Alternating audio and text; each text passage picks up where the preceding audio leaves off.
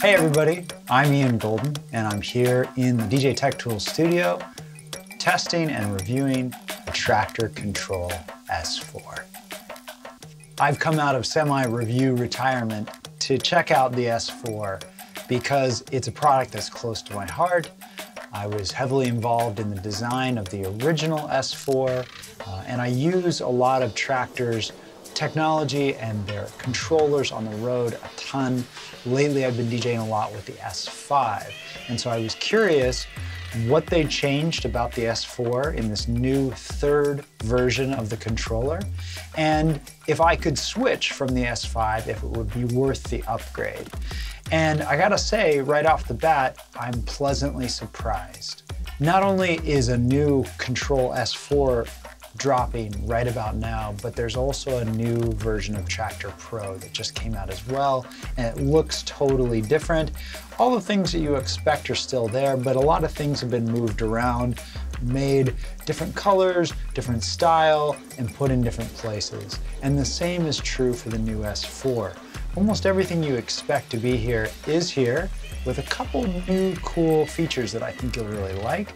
But many of the things that you may be used to using have been moved around or changed. So my first experience was, whoa, this is totally different. And indeed, it is totally different. The S4 Mark II was really a cosmetic upgrade to the Mark I. The Mark III is radically a pretty massive departure from actually all of the NI controllers in general. It adopts a new styling, a new design language, if you will, and it changes a lot of things. For example, there used to be the shift, sync, pause, play right here on the lower, and they were mirrored, so left to right, pause, play at the bottom of your controller. Now they've adopted more of the CDJ style, where we've got pause, play both in the same place on the left side, and then we've got the tempo faders on the right.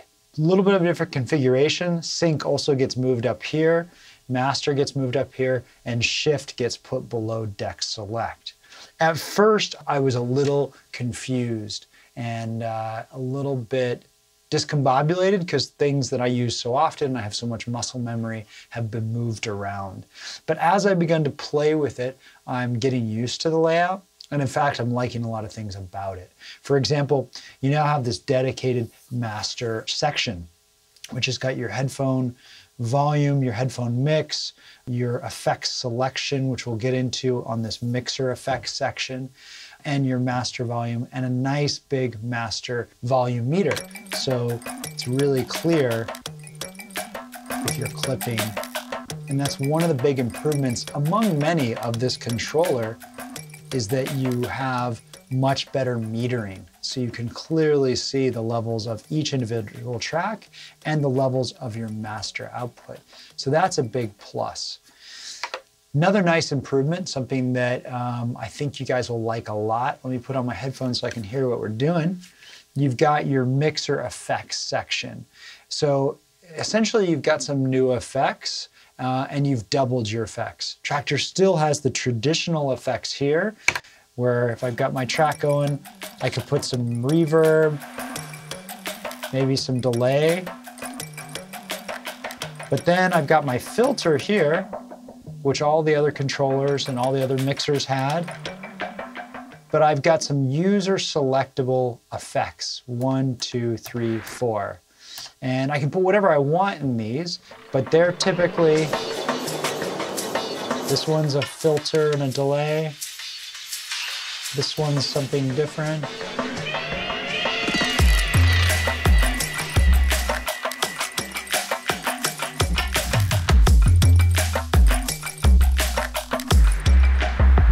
I put a noise there. There's a bit of a crusher with a filter. And one thing that I really like, this was quite clever, is that you can put, so these effects are in addition to your standard Traktor effects, you know, your more detailed, deep stuff that I typically use up here. You've got these on top of it. And they're also post fader. So if you use something like a delay, that's a filter, and you pull down the fader, you're going to get that little bit of a nice delay trail off, which can be a cool effect and helpful in your mix outs. You can choose which ones you want here, and you can put different ones on different decks. So like I'd probably put the filters on my main 2 decks, but on this deck I typically rock some remix decks. And so I might put, and I probably will put, that nice filter, or maybe just a noise on that channel, so I can have different mixer effects on different channels dedicated for different decks that do various things. What else do we like about this controller? Well, I was on the S5, and a lot of you may be on the S8 as well. And one thing they kept from my original design was this sort of loop section where you set a loop here. Let's see this bigger, and you can move the loop around. And in between you have some information. Oh, what loop size am I setting? Really helpful for when I'm DJing to look down and see my loop information. Before it was just kind of a counter.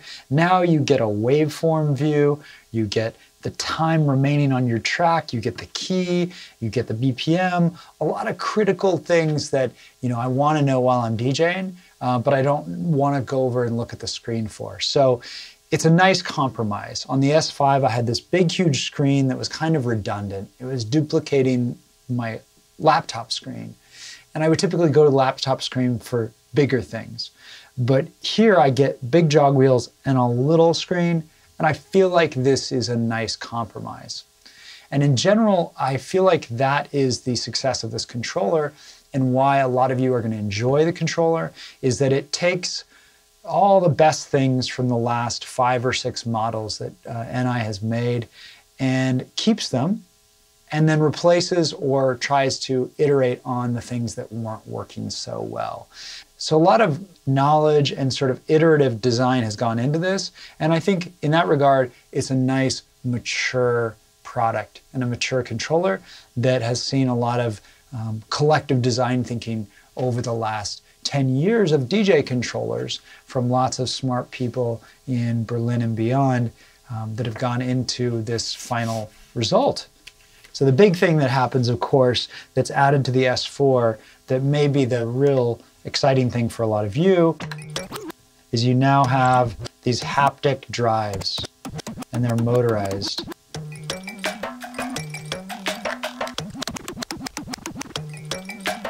And as you can hear, I'm not exactly Qbert, but these do feel pretty good. I had a lot of years on turntables. I did learn how to scratch a little bit, and I have to say that they're feeling really nice, and it's really easy to make them tighter or looser. There's some sort of magnetic drive system in here that gives you the exact feel you want, and it's really, really quite nice. A lot of you are probably wondering about the haptic feedback. One of the fun features that NI has been talking about is that you can feel your cue points using the jog wheel. So as you cross a cue point, you'll actually feel it and you can scratch it. In the current software I'm testing, I'm not able to really experience that. I did test it in their offices, and indeed it felt pretty cool. It felt like I knew where the cue point was. But for more information on that, I recommend you check out our full review online at djtechtools.com. There will be a link under this video where we're going to go into a lot more details, including getting the opinions of various DMC artists and people who truly scratch, unlike myself, to see what they think of the haptic drive system. What I can tell you is that the jog wheel, for me, so I don't use it in turntable mode, I use it in jog mode, which means I can do pitch adjustments, and if I need to, grab the track, but mostly I'm using the jog wheels for pitch adjustments. And the size is clean, it's big, they're really easy to use.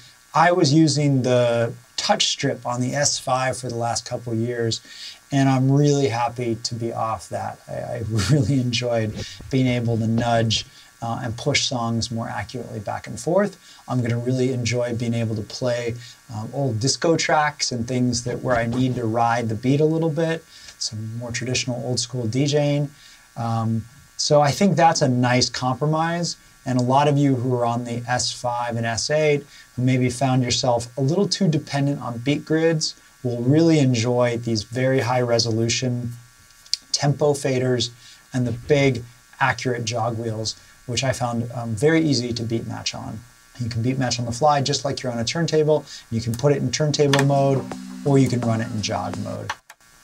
One really cool feature that I love on this, it's a surprise, and it's a new thing in Traktor Pro, it's also a new thing on this controller, is in a remix deck here, I've got a little sample going here. I've got a little drum. And previously, you either had a sequencer where you set up a sequence, or you had samples. And in this one, you can very easily record a sequence with your samples in a remix deck. So what that might sound like, I got a track running here. That's my master track. I'm gonna sync this guy up. So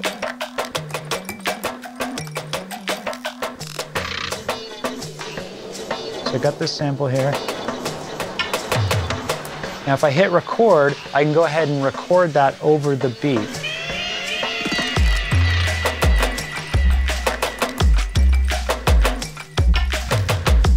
I could add on top of it.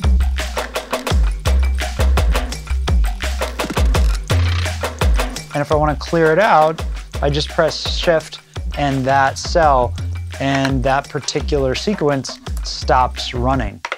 Pretty cool, pretty simple. And I can see myself using this a lot because I use remix decks a ton with loops and samples on top of my other tracks. And now for me to be able to quickly make little sequences, oh man, it's really exciting. And the implementation is really simple and easy to use on this particular controller. There's apparently a new DAC, a new digital to audio converter on this. And I asked them, I said, you know, it sounds much better to me in my headphones, on the speakers. Like this thing was sounding really, really clear. And there's two things that changed. One, a much improved digital to audio converter that's in this controller. We'll have the information in our review again. Click the link below us to read the full review with all the details on that. So this guy apparently is much crispier, and that was my experience. It's just sounding better. And they've changed the master limiter, which you can turn on or turn off in the software. And there's a setting where you can use the original Traktor limiter or this new very transparent clean limiter that doesn't have as much distortion. The old limiter allowed distortion, allowed compression, and created a bit of a warm, thick sound. And now there's a limiter that you can choose that's a little bit more clean and clear.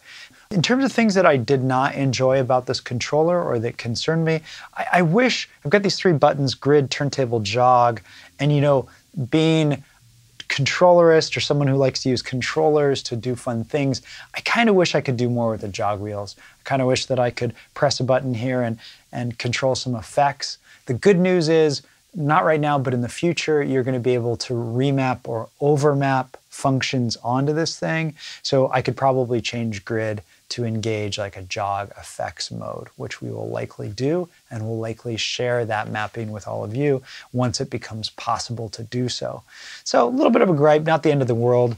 I also am a little bit bummed that, you know, sync moved all the way over here, and I found myself kind of almost making mistakes, you know, going for the same things that I knew in previous versions of the controllers where they used to be, but not there anymore. So it's not the end of the world. It's going to take some getting used to. And I have a feeling that once I get used to it, I'm going to like this controller a lot better than I did the old one. And in fact, you know, when I first saw it, I thought, oh man, it's smaller. Everything's a little bit tighter. It's a whole different look. I hate this look. That was my first reaction. But then as I was playing with it, I started to really enjoy it. And now when I go back and I look at my S5, it looks a little toyish. The S5 has lots of room in between all of the functions. It's very open, it's very dynamic, but this controller looks and feels literally a little bit more professional. For example, these new carbon protect faders feel really, really silky smooth.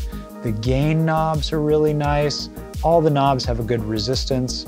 They feel great. The whole controller, from the haptic jog wheels to the cue buttons and the play buttons, it just feels like a professional, modern controller. And I think that's what NI was going for with this release. And I think that's what they achieved.